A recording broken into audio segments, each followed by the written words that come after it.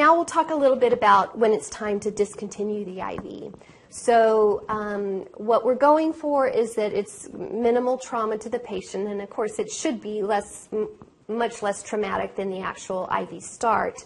This procedure, when you come into the room, you need your clean gloves. You're going to need to bring some gauze and a Band-Aid or tape. You're going to want to make sure that you are ready to apply pressure to the site when you take the IV catheter back out. You want to always remember to inspect the catheter. So when you pull it out of the skin, you're going to look at it and make sure that it's intact.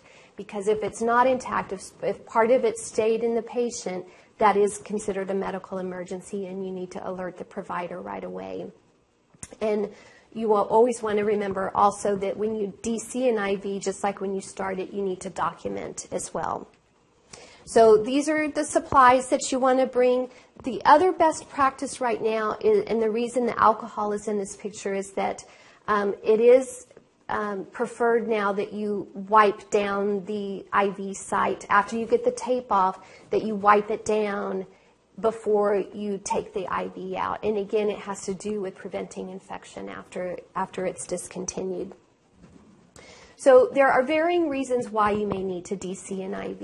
You know, sometimes everything has been infused, there's no more orders for any kind of IV medications, and you're done with your orders, and so it's time to take it out. If there's any kind of complication that we talked about, it needs to be discontinued and restarted in another site. Sometimes it has to be DC'd because the nurse goes in to use it and finds that they can no longer flush it. And usually the cause of that is that there is a clot somewhere.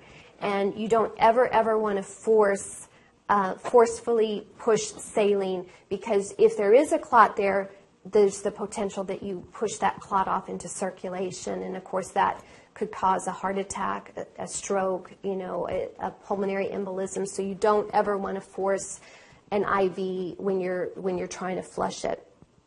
And then another reason why you may need to DC it is that 72 or 96 hours is up and you need to restart it in another spot.